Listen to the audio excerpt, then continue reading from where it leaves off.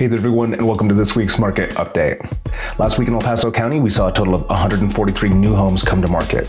We saw 24 price increases. We saw 23 price decreases. We saw 20 homes that came back on market. Those are properties that were under contract that didn't make it all the way to close for one reason or another.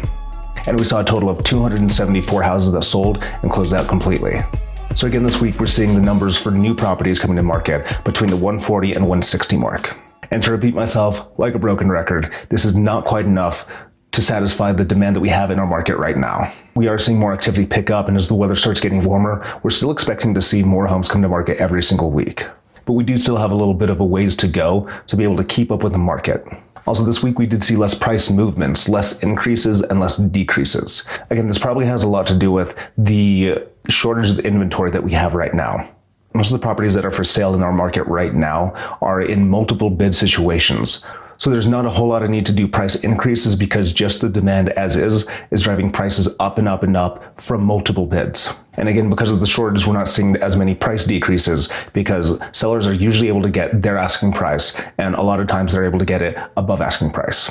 We are seeing the amount of sold and closed homes kind of stay right below that 300 mark, which is fairly low for our market. Again, this is caused by the low inventory we have, the low amount of properties that we do have available that can go under contract and that can close.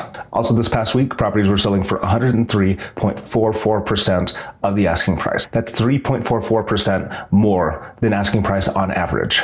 And with our median sales price being about $400,000, what that translates to is the typical home in Colorado Springs is going to sell for about $14,000 more than asking price. Now, some are going to be lower than that, some are going to be higher than that, but that's where the average are kind of in the middle ground. One of the trends we're starting to see nationwide as an industry is we're seeing a slowdown for how many new mortgage applications are going in every single week. Back in February, there's a very significant decline due, one, to raising interest rates, but caused mostly by the adverse weather that we saw across the nation.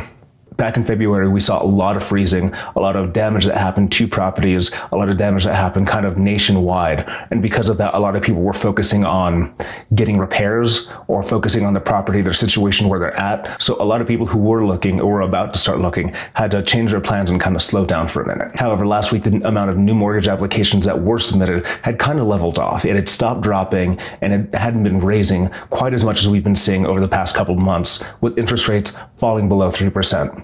However, with the interest rates right above 3% now, it's still a fantastic rate, still a fantastic deal. But we are seeing less people apply for new mortgage applications. If you have any questions about the information or the numbers I covered, feel free to reach out anytime. You can give me a call, send me a text, or send me a message. That concludes this week's market update, and thank you for watching.